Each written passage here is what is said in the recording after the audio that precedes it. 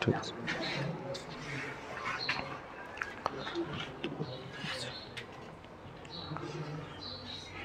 লেখা শেষ সবার? হ্যাঁ, কেমন আছো সবাই? হ্যাঁ, কি ব্যাপার কথাই বলতেছ না কেন? যে কি মানে সকালে খেয়ে আসো নাই নাকি? হ্যাঁ, আমরা আজকে দ্বিতীয়তম দিনে তোমাদের সাথে, তাই না? গতকালকে আমরা কমপ্লিটিং সেন্টেন্স যে গ্রামার অপশনটা আছে তোমাদের, সেটা সম্পর্কে আমরা আলোচনা শুরু করছিলাম। আমরা প্রাথমিক কিছু ধারণা দিছিলাম, তাই না? যে কমপ্লিটিং সেন্টেন্স করতে গেলে আমাদের কি কি করণীয়, পাশাপাশি আমরা কমপ্লিটিং সেন্টেন্স শুরু করার আগে আমরা বেসিক কিছু বিষয় আমরা জানছি, তাই না? সেন্টেন্স কিভাবে গঠিত হয়, সেন্টেন্সে কোন কোন মানে কম্পোনেন্টগুলো থাকে, উপাদানগুলো থাকে, তারপরে আমরা ভার্ব কিরকম হয় সেটা সম্পর্কে কিছুটা ধারণা কালকে লাভ করছি। তো আজকে আমরা সরাসরি কমপ্লিটিং সেন্টেন্সে মানে যাব। তা আশা করি তোমরা সবাই আমাকে হেল্প করবা। কি হেল্প করবা তো নাকি? আমরা এই যেহেতু এই অপশনটা ইতিপূর্বে তোমাদের আগে ছিল না, না ছিল? ছিল আগে ক্লাস 8 ক্লাস 7 6 এ ছিল না, তাই না? তো যেহেতু আমাদের এটা একটা নতুন অপশন, মানে নতুন গ্রামাটিক্যাল আইটেম, তা আমরা চেষ্টা করব যে যত সহজে এটি আমরা মানে বুঝতে পারি। আমি এই কমপ্লিটিং সেন্টেন্স তো লিখলাম। আমি প্রথমে দেখো লিখছি it is time, it is high time. It is time, it is, আচ্ছা, এরপরে ইট ইজ টাইম বা ইট ইজ হাই টাইমের পরে কমপ্লিটিং সেন্টেন্সের যে সমস্যাটা থাকবে সেটি হলো ইট ইজ টাইম হাই টাইমের পরে গ্যাপ দেওয়া থাকতে পারে, ডট ডট ডট ডট দিয়ে একটা গ্যাপ দিয়ে দিল। তোমাকে যে কাজটা করতে হবে সেটা হলো এই ইট ইজ টাইম হাই টাইমের সূত্র অনুসারে যে অংশ পর্যন্ত তারা দিবে বাকি অংশটা তোমার নিজের মতো করে শব্দ ব্যবহার করে সেই অংশটা কমপ্লিট করতে হবে। আচ্ছা, এখন it is time, it is high টাইমের পরে বাক্যটাকে কমপ্লিট করতে গেলে আমরা তিনটা পদ্ধতি অবলম্বন করতে পারবো। কয়টা পদ্ধতি? মানে it is time, it is high time যুক্ত বাক্যকে কমপ্লিট যদি আমি করতে চাই তিন ভাবে করা যাবে। একটা হচ্ছে ইট ইজ টাইম হাই টাইমের পরে যদি টু দেয়াই থাকে আগে থেকে, তাহলে এরপরে ভার্বের প্রেজেন্ট ফর্ম লিখবো, তারপরে অবজেক্ট লিখবো। কোনো কোনো ক্ষেত্রে অবজেক্ট না লিখলেও কোনো অসুবিধা নাই, কিন্তু মিনিমাম টু এর পরে ভার্বের কি ফর্ম লিখবো? প্রেজেন্ট ফর্ম লিখবো। আরেকভাবে করা যেতে পারে যে ফরের পরে প্রোনাউনের অবজেক্ট ফর্ম লিখবো, তারপরে আবার টু, তারপরে আবার ভার্বের প্রেজেন্ট ফর্ম, এবং এই ভার্বের প্রেজেন্ট ফর্মের পরে এখানেও আমরা চাইলে অবজেক্ট লিখতে পারবো। কি বুঝতেছো কথা? এরপরে it is time, it is high টাইমের পরে সাবজেক্ট, তারপরে সরাসরি ভার্বের পাস্ট ফর্ম বসতে পারে, অথবা উড কুড শুড এর পরে ভার্বের প্রেজেন্ট ফর্ম প্লাস অবজেক্টও লেখা যেতে পারে। তাহলে কয় ভাবে পরিবর্তন মানে আমরা কমপ্লিট করতে পারবো? তিন ভাবে। প্রথমে আমরা চাইলে টু দিয়ে কমপ্লিট করতে পারবো, আমরা ফর দিয়ে কমপ্লিট করতে পারবো, অথবা সরাসরি সাবজেক্ট দিয়ে কমপ্লিট করতে পারবো। এটা হলো আমরা পারবো। কিন্তু এখন কথা হলো যে ওরা যদি আমার হাত বেঁধে দেয়, ওরা টু পর্যন্ত দিয়ে দেয়, তাহলে আমরা চাইলেও ফর বা সাবজেক্ট দিয়ে আর কমপ্লিট করতে, তখন ওই টু দিয়েই আমাকে কমপ্লিট করতে হবে। ওরা যদি ফর পর্যন্ত দিয়ে দেয়, তাহলে আমরা এই সাবজেক্ট বা টু দিয়ে কমপ্লিট করতে পারবো না, সেটাকে আমাকে ফর দিয়ে কমপ্লিট করতে পারে। আবার মনে করো ওরা সাবজেক্ট দিল, তাহলে এই দুইটা দিয়ে আর কমপ্লিট করা। আর যদি এমন দেয় তারা ইট ইজ টাইম বা ইট ইজ হাই টাইম দিলে আর কিছুই লেখা নেই, তাহলে এই তিনটার যে কোনো একটা অপশন দিয়ে চাইলে তুমি পরিবর্তন করতে পারবা, অর্থাৎ ওই বাক্যের অংশটাকে কমপ্লিট করতে পারবা।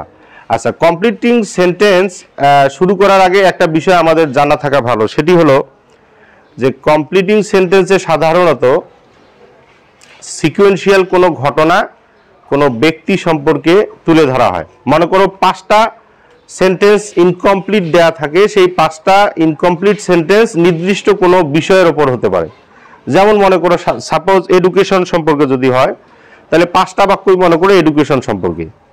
প্রথম বাক্যটা মনে করো ইট ইজ হাই টাইম, অথবা বললো যে we know that dot dot dot দিল, তাহলে we know that education is the backbone of nation, কথার কথা। তো এরপরে আবার বললো it is high time we should educate hour people. এইভাবে 5টা বাক্যই এডুকেশন সম্পর্কে। তার মানে তুমি কমপ্লিট করতে গেলে যে শব্দগুলো ব্যবহার করবা সেই শব্দগুলো এডুকেশন সংক্রান্ত শব্দ হবে, তখন অন্য কোনো শব্দ আর ভাবা যাবে। আমি বিষয়টা আবার একটু বলি, মনোযোগ দিয়ে শোনো। সেটা হলো 5টা সিকোয়েন্সিয়াল বাক্য থাকবে A B C D E. এখন 5টা বাক্যই মনে করো এ নাম্বার বাক্যটাও এডুকেশন রিলেটেড কথাবার্তা বলছে, B নাম্বারটাও education related, C নাম্বারটাও education related, মানে প্রাথমিকভাবে যতটুকু দেয়া আছে ততটুকুর কথা বলতেছে। ওরা তো কিছু অংশ দিবে, কিছু অংশ গ্যাপ রাখবে, তাই না? যে অংশটুকু দেয়া আছে সেই অংশগুলো এই 5টা বাক্যেরই যদি একই ঘটনা বা একই বিষয়বস্তুকে নির্দেশ করে, 5টা বাক্যই এডুকেশন সংক্রান্ত কথাবার্তা বলছে, তাহলে তোমার চিন্তার জগৎ, ভাবার জগৎ বা শব্দ ভান্ডারকে এডুকেশন সংক্রান্তই নিয়ে আসতে হবে, এর বাইরে অন্য কোনো শব্দ সেখানে ব্যবহার করা যাবে না। কিন্তু এমন যদি হয় এ নাম্বার বাক্যটা এডুকেশন সম্পর্কে, বি নাম্বার বাক্যটা মনে করো টেলিভিশন সম্পর্কে, সি নাম্বার বাক্যটা মনে করো অজ্ঞতা সম্পর্কে, আবার ডি নাম্বার বাক্যটা মনে করো যে কি যেন খেলাধুলা সম্পর্কে, আবার মনে করো ই নাম্বার বাক্যটা মনে করো বিদেশ যাওয়া প্রসঙ্গে, তাহলে 5টা বাক্য ভিন্ন ভিন্ন ঘটনা প্রবাহকে যখন নির্দেশ করবে তখন তুমি ওই যে কোনো শব্দই তখন সেক্ষেত্রে ব্যবহার করে সেটাকে কমপ্লিট করতে পারবা। একটা উদাহরণ দিলে আরো ক্লিয়ার হবা। মনে করো ইট ইজ হাই টাইম, আমি যদি এখানে লিখি টু গো, হবে কিনা? কথা বলো, হবে কিনা? আচ্ছা, it is high time to play, হবে না? It is high time to call, হবে না? It is high time to dance, হবে কিনা? কথা বলো, হবে কিনা? হবে। তার মানে হচ্ছে ওদের সূত্র অনুসারে টু এর পরে ভার্বের প্রেজেন্ট ফর্ম লিখলেই হলো, টু এর পরে ভার্বের প্রেজেন্ট ফর্ম লিখলেই তো আমার বাক্যটা কমপ্লিট হয়ে যাচ্ছে, ঠিক কিনা? কিন্তু যদি সেটা শিক্ষা সম্পর্কে হয় তাহলে আমি কি যে গো, প্লে, কল এগুলো লিখতে পারবো? মনে করো এই বাক্যটা সাপোজ এটা সি নাম্বার বাক্যে আছে, কয় নাম্বার বাক্যে? তাহলে এখন মনে করো এ নাম্বার বাক্য বা বি নাম্বার বাক্য এই দুইটাই এডুকেশন সম্পর্কে আগে বলছে, তাহলে সি নাম্বার বাক্যটা কি লিখতে হবে? It is high time to educate নাও, অথবা two educate hour young generation. কি বুঝতেছো আমার কথা? যে it is high time to educate hour illiterate people, যে আমাদের অজ্ঞ মানুষদেরকে শিক্ষিত করার এখনই সময়। কি বুঝতেছো আমার কথা?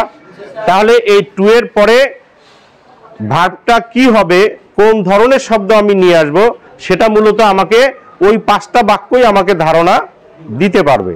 যদি 5টা বাক্য আমাকে ভিন্ন ভিন্ন ধারণা দেয়, আমি আবার বলতেছি 5টা বাক্য কি হয়, ভিন্ন ভিন্ন ধারণা দেয়, তখন আমি গো লিখি, পেলে লিখি, কল লিখি আর ডান্স লিখি, কোনো অসুবিধা, মানে টু এর পরে যে কোনো শব্দ ভার্বের প্রেজেন্ট ফর্ম হলেই হবে। তবে মাথায় রাখতে হবে যে বাক্যটা যাতে ইতিবাচক অর্থ প্রকাশ করে।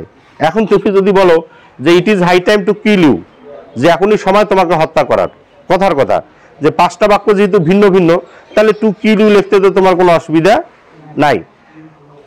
আমরা যদি গঠনগত দিকটা চিন্তা করি তাহলে কিন্তু বাক্যটা কমপ্লিট হয়ে গেছে, হয়েছে না?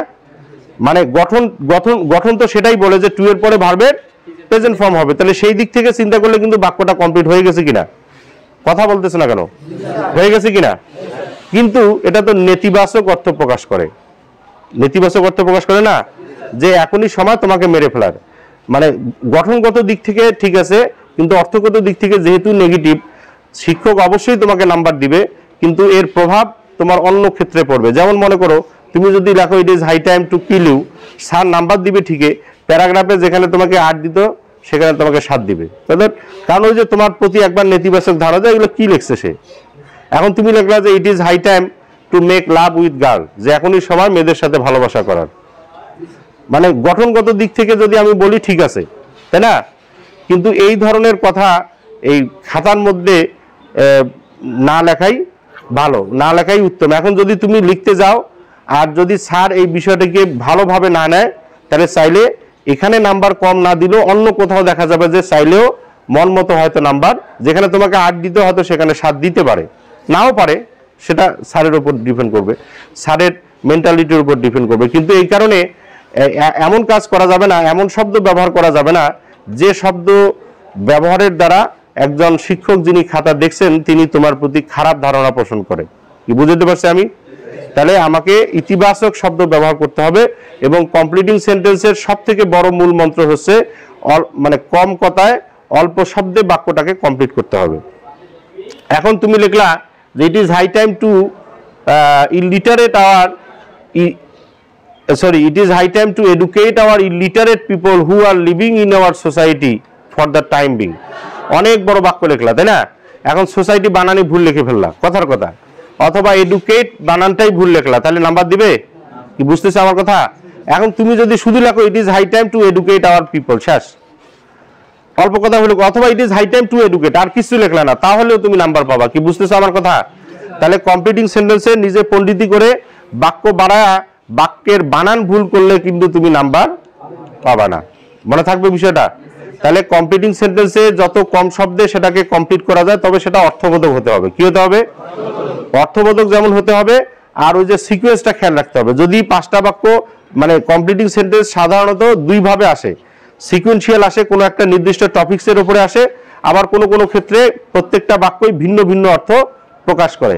যদি ভিন্ন ভিন্ন অর্থ প্রকাশ করে তাহলে তো কোনো টেনশনই নেই, তাহলে তুমি যে কোনো শব্দই ব্যবহার করতে পারবা।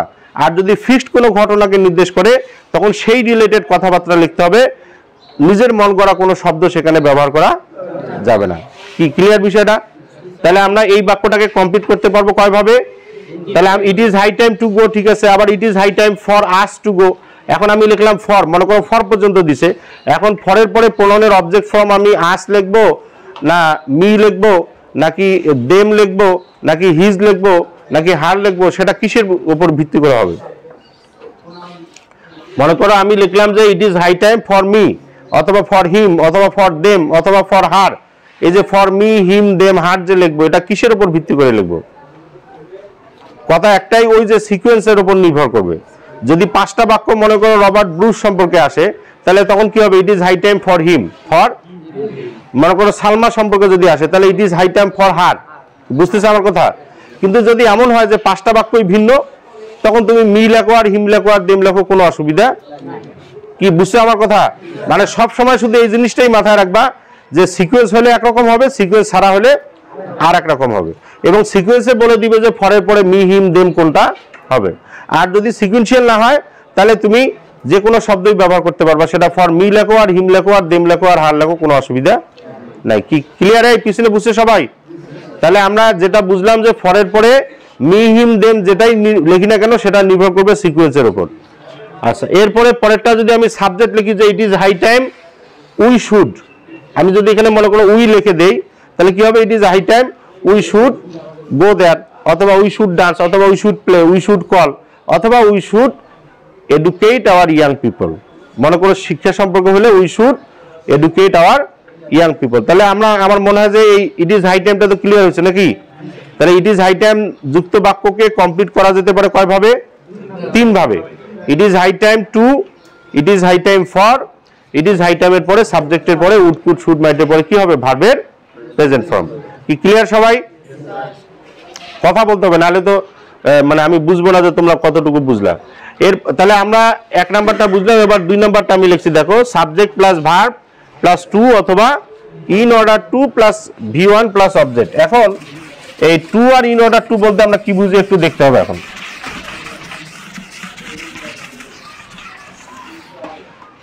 যেমন we eat to dash, we eat to dash, আমরা খাই তে, টু শব্দের অর্থ কি? তে, প্রতি। আচ্ছা, তো আমরা খাই কিসের জন্য? বাঁচতে। কিসের জন্য খাই আমরা? বাঁচতে। এখন এই টু এর পরে এখানে সূত্র বলতেছে যে টু অথবা ইন অর্ডার টু যেটাই থাকুক না কেন, এরপরে ভার্বের প্রেজেন্ট ফর্ম এবং অবজেক্ট লিখতে হবে। এখন ধরো এমন হলো যে ওই 5টা বাক্যে ABCD, বা ধরো এটা সর্বশেষ ই নাম্বার বাক্যে লেখা আছে যে we eat two leave, R ABCD পর্যন্ত মনে করো দেয়া আছে যে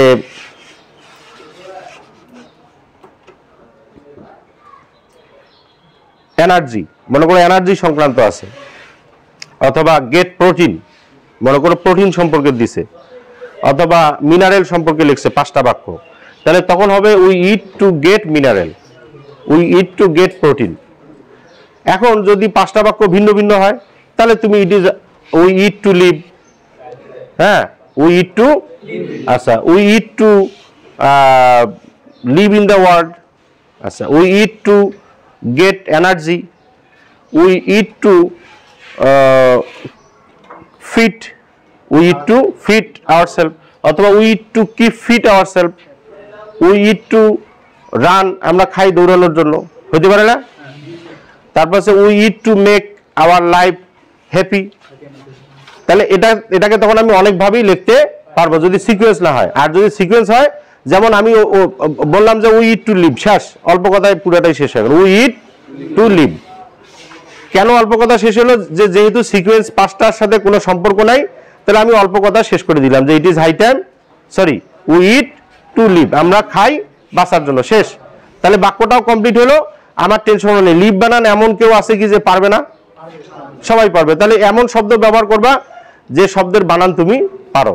কি বুঝতেছো আমার কথা?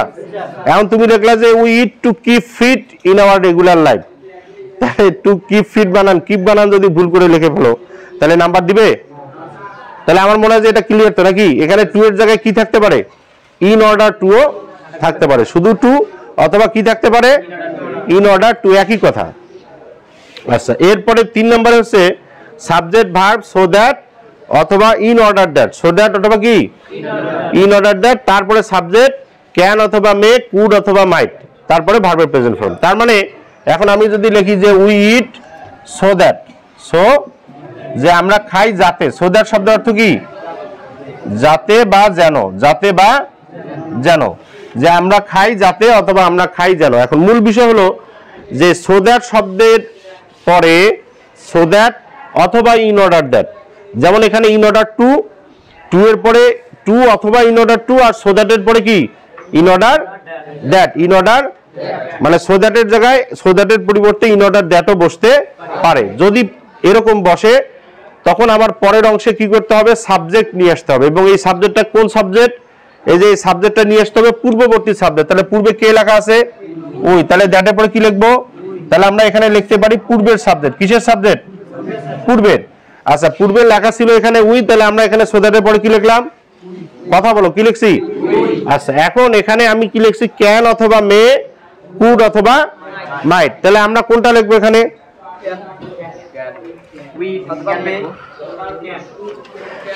ক্যান অথবা মের যে কোনো একটা লিখবো। কেন লিখবো? কারণ এখানে ইটটা কিসে আছে? প্রেজেন্টে আছে। যে আমরা খাই, আমরা খেতাম এক জিনিস আর খাই এক জিনিস। এখন আমি যদি এখানে লিখতাম উই অ্যাট, তখন কুড অথবা মাইট হইতো। কি বুঝতেছো কথা? তার মানে সো দ্যাটের পরে ভার্বটা কি হবে সেটা কে বলে দিতে পারবে?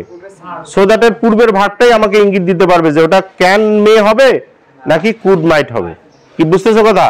তাহলে সো দ্যাটের পূর্বে যেহেতু ইট অথবা অ্যাট লেখা আছে, তাহলে সেটা এখানে কি হবে? কুড অথবা মাইট অথবা ক্যান অথবা মে। তবে কালকে আমি একটা কথা বলছিলাম, তোমাদের মনে আছে কিনা জানি না, আমরা বলছিলাম যে ক্যান আর মের পার্থক্য বলছিলাম, তাই না? ক্যান মানেও পারা, মে মানেও। কিন্তু এই ক্যান অথবা মের পারার ক্ষেত্রে আমরা বলছিলাম যে ক্যান সাধারণত আমরা ব্যবহার করি মানে হ্যাঁ, মানে শতভাগ পারি এরকম অর্থ বোঝার জন্য, পার বই এটা বোঝার জন্য আমরা ক্যান ব্যবহার করি। আর মে হচ্ছে পারতেও পারি। এখন এখানে we it so that we may leave লেখাটাই উত্তম, মানে আমরা খাই যাতে বাঁচতে পারি। কারণ খাওয়ার উপরেই কি বাঁচা নির্ভর করে? বুঝলে আমার কথা? আল্লাহ তো খাওয়া ছাড়াও মানুষকে বাঁচাইছে না? তো যেহেতু এটা প্রকৃতি পদার্থ, আল্লাহর উপরই নির্ভর করবে কে বাঁচবে কে মরবে, তাই না? এখানে মে লেখাটাই উত্তম। এখন তুমি যদি ক্যান লেখো কোনো অসুবিধা নাই, কিন্তু মে লেখাটাই উত্তম। আবার কোনো ক্ষেত্রে ক্যানও লিখতে পারি আমরা, সেটা ভিন্ন। তাহলে যেটা বলছিলাম যে আমরা এখানে তাহলে কি লিখবো? সো দ্যাট উই ক্যান মে, না উই ক্যান লিভ অথবা উই মে লিভ। তাহলে ক্যান অথবা মের আমরা মেটাকেই বেশি প্রাধান্য দিব। কি বুঝছো আমার কথা? আর এখানে যদি অ্যাড থাকতো তাহলে আমরা মাইট বা কুড লিখতাম। মাইট বা কি লিখতাম? কুড। তাহলে আমার মনে হয় যে আমরা 3 নম্বর রুলসটাও ক্লিয়ার নাকি? বুঝছো তো? এবার আমরা একটু 4 নম্বর রুলসটা দেখবো।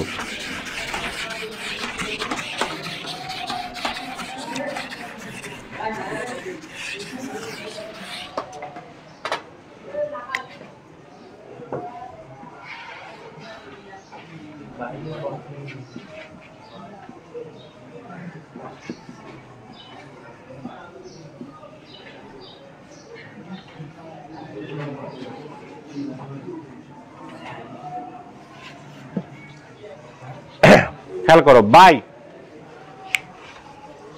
আবার বিওয়াই এই দুইটার মধ্যে পার্থক্য কি? বাই আর বাই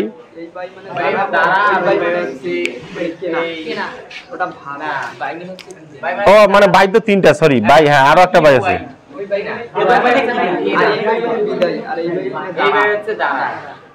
এই বাই মানে পিছনে, এই বাই মানে কি বিইউআই, বাই মানে কি, আবার বিওয়াই বাই মানে এই না, বিওয়াই বাই মানে দ্বারা, আর বিওয়াই এই বাই মানে বিদায়। আর একটা শব্দ আছে এডিউ,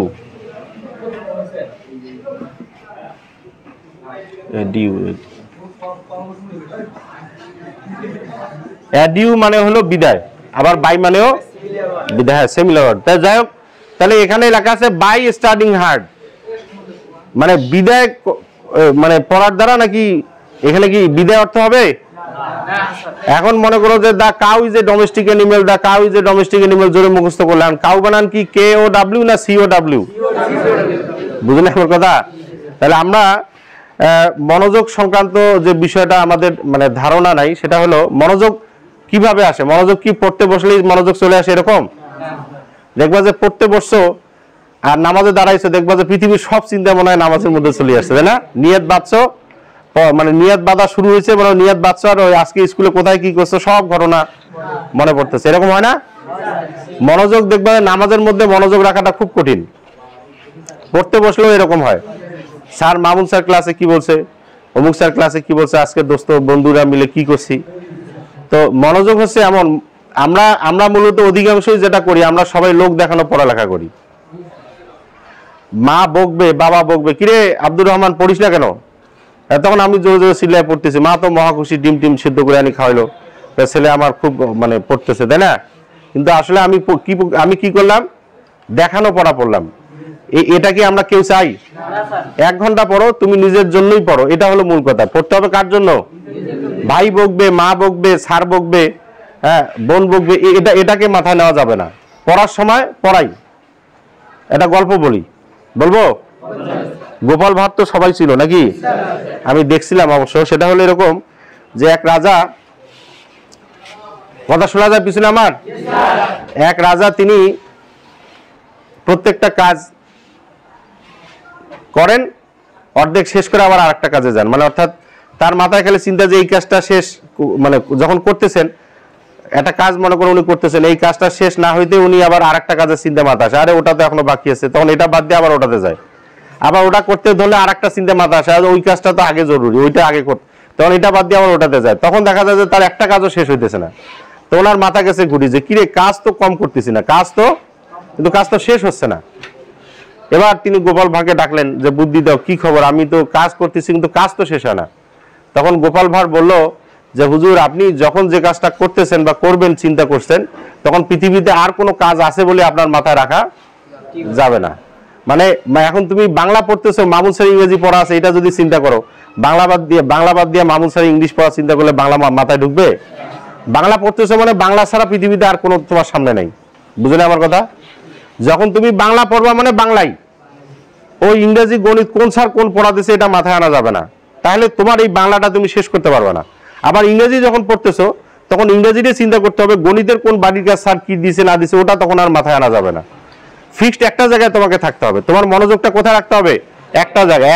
আর যেটা বলার জন্যই এতগুলো কথা বললাম, সেটা হলো যে মনোযোগটা আমরা যেটা মনে করি সেটা হলো যে মনোযোগে সব থেকে জরুরি যেটা, অনেকেরই অভ্যাস আছে আস্তে আস্তে পড়া, মিনমিন করে পড়া আছে না, ও পড়ে ও জানে না, মানে ও যে পড়তেছে মনে করো এমন শব্দ করে সে নিজেই শোনে না, এটা করা যাবে না, শব্দ করে করে পড়তে হবে। তাহলে কি হবে, তোমার কান সেটা শুনবে, আর চোখ দিয়ে দেখে পড়তে হবে। এখন তুমি বললা দা কাউ যে ডোমেস্টিক অ্যানিমেল, না দেখেই পড়তেছো। এখন কাউ বানান যে ওখানে সি দিয়ে লেখা আছে, আর তুমি লেখার সময় কে ও ডাব্লিউ লেখলা হবে? তাহলে চোখ দিয়ে দেখতে হবে, কান দিয়ে শুনতে হবে, মুখ দিয়ে জোরে জোরে পড়তে হবে। উচ্চারণ যদি তুমি এখন মনে করো, আমার স্টুডেন্ট একটা ছিল, নাম বলবো না, আমাদের এই প্রতিষ্ঠানের আমি একদিন পড়া দিলাম, তিনি পড়ে আসলেন, ম্যারেজ সিরিমনি একটা লেটার পড়া দিছিলাম, তো তিনি পড়তেছেন ম্যারেজ কিরিমনি। এখন ওই মানে সে যখন ওই যে সি লেখা আছে ওইভাবে সে তার মতো করে পড়ছে, অথচ তার বাড়িতে শিক্ষিত লোকের কোনো অভাব নেই, মানে অন্যরা মনে করে যে ভুল করলেও সে ভুল করার কথা না, মানে এরকম পরিবারের সন্তান। তারপরে আমার মাথায় আসলো, আমি ওকে বললাম যে বাবা তুমি কি জোরে জোরে পড়তা বা পড়ছিলা বা এরকম কোনো কিছু? না স্যার জোরে পড়ি নাই। কেন? তা উচ্চারণ ভুল হইতে পারে এই ভয়ে পড়ি না, কারণ ভুল হইলেই ভাই বা আব্বু আসিয়া একেবারে সেরকম পকা টকা দেবে, মারবে। বুঝলেন আমার কথা? ভুল তো হবে, আমরা মানুষ, আমাদের ভুল হবে, এটাই তো স্বাভাবিক, তাই না? এখন ওর আব্বুর ভয়ে, ভাইয়ের ভয়ে মারতে পারে আসি, এইভাবে যদি সে উচ্চারণ করে না পড়ে, এখন ওর ভাই না হয় একবার বকা দিবে, তারপরে বলবে যে এটা কিরিমনি না, এটা সিরিমনি।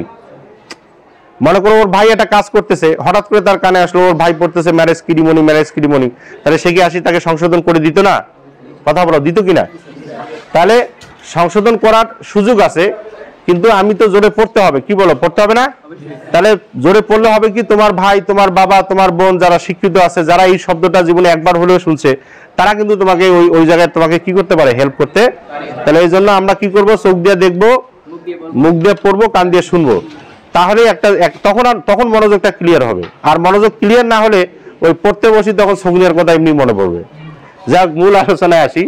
বাই স্টাডিং হার্ড, তাহলে কঠোর পড়ার দ্বারা, কিসের দ্বারা, মানে কঠোর ভাবে পড়ালেখা করলে কি হবে? এখন ওই যে কি হবে সেটা তো ওই সিকোয়েন্স বলতে পারবে। সিকোয়েন্স যদি দেখো যে ভিন্ন হয়, তাহলে তুমি যা মন চায় যে by studying hard we can pass in the exam, by studying hard we can shine in life, by studying hard মনে করো যে we can get scholarship, by studying hard we can get A+, যা মন চায় সেটাই লিখতে পারবা, কোনো অসুবিধা নাই।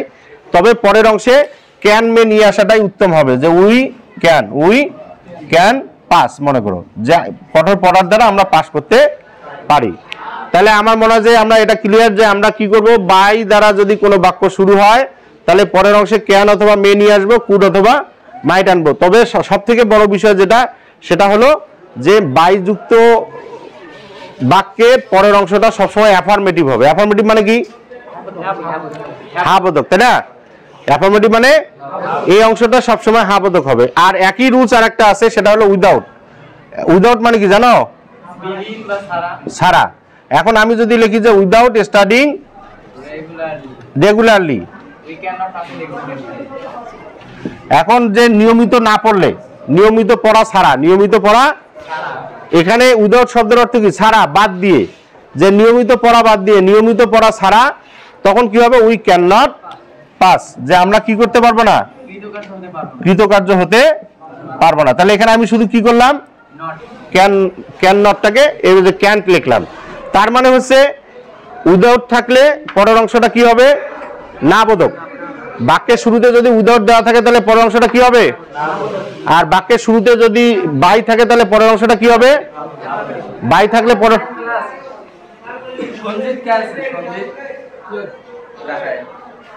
আচ্ছা যাও। তাহলে বাই থাকলে কি হবে? এক কথা বলো, বাই থাকলে কি হবে? পরের অংশটা হাবোধক হবে। আর যদি উইদাউট থাকে পরের অংশটা না বোধক হবে। তাহলে আমার মনে হয় যে আমরা 4টা রুলস মোটামুটি কি ক্লিয়ার হয়েছে কিনা? হ্যাঁ, এখানে 4টা রুলসের মধ্যে কিন্তু আমরা টোটাল প্রায় 8টার মতো রুলস করে ফেলছি। একটার সাথেই আমি এই বাইয়ের সাথে উইদাউট কিন্তু আলাদা আর একটা রুলস ছিল। আমি বাই আর উইদাউটকে একসাথে বুঝিয়ে দিলাম কেন? তাহলে তোমার মনে রাখতে সহজ হবে যে বাই থাকলে হাবোধক আর উইদাউট থাকলে কি হবে? বাই থাকলে হাবোধক আর উইদাউট থাকলে। তার মানে আমরা মোটামুটি আজকে যতটুকু জানলাম যে কমপ্লিটিং সেন্টেন্সটা কিসের উপর ভিত্তি করে চলে? সিকোয়েন্সের উপর, তাই না? কিসের উপর? সিকোয়েন্স। সিকোয়েন্স যেভাবে বলবে আমাকে সেভাবেই করতে হবে, তাই না?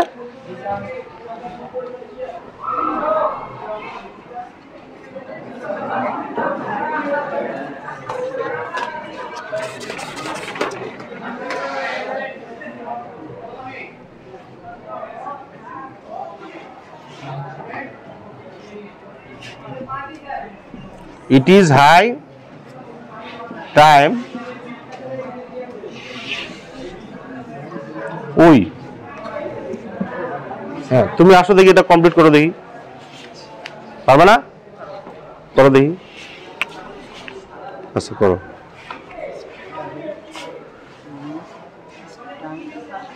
It is high time we,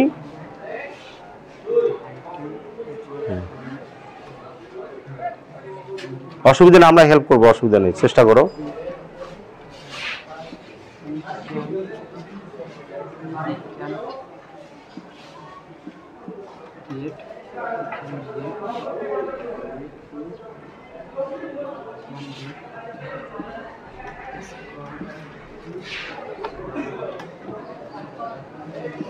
scholarship. আচ্ছা ধন্যবাদ, বসো। হ্যাঁ আসো। আচ্ছা এই বাক্যটা আমরা দেখলাম যে it is high time we get A plus. এখন তোমরা যদি একটু আমাকে হেল্প করো, তাহলে বাক্যটা কি এই দিক, এটা যদি চিন্তা করি এই অংশটা কি কমপ্লিট হয়েছে, মানে সূত্র অনুসারে কি এই অংশটা হয়েছে কিনা? হ্যাঁ হ্যাঁ, না বানান ভুল হোক, বানান সমস্যা না, মানে এমনিতে ফার্স্ট হওয়ার কথা ছিল।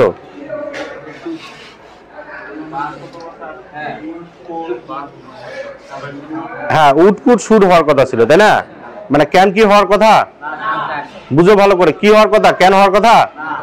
তাহলে আমরা এখানে কি ব্যবহার করতে পারি? উড কুড শুড, মানে এটাকে আমরা পাস্ট টেন্সে করব। কিসে করব? কিসে করব? ক্লিয়ার সবাই? এটাকে আমরা কিসে করব? পাস্টে করব। তাহলে এখন এই ক্যানটাকে আমরা এখানে কি লিখতে পারবো? কুড লিখতে পারবো। এখন আমি যদি মনে করো এখানে ফর দেই, it is high time for. এখন it is high time for দিলে কে লিখবে? তুমি আসো। পারবা না? তুমি পারবা? তুমি পারবা? আচ্ছা তাহলে তুমি আসো। একটু খেয়াল করো, আমরা তো ভুল হবে, এটাই স্বাভাবিক, তাই না? ভুল থেকেই আমরা শিখবো। দেখি আমরা এতক্ষণ কি বুঝলাম একটু জানতে হবে না? এতক্ষণ কষ্ট করে আমরা যে শিখলাম, কতটুকু শিখলাম একটু দেখি। ফর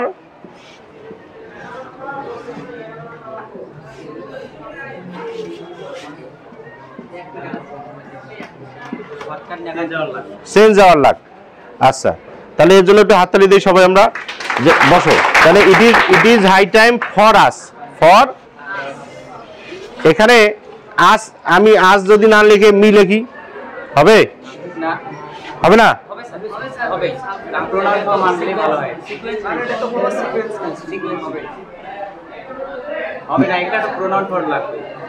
প্রোনাউন তো না, মনে করো আমি মি দিলাম, মানে আস না দিয়ে মি দিলাম, অথবা দেম দিলাম, অথবা হিম দিলাম, অথবা হাট দিলাম, হবে? ওই একটা কথা আছে শোনো, হবেটা কবে? হবেটা কবে? যে যখন হবে তখন, মানে অর্থাৎ যখন প্রশ্ন পাবো তখনই বুঝবে হবে কি হবে না।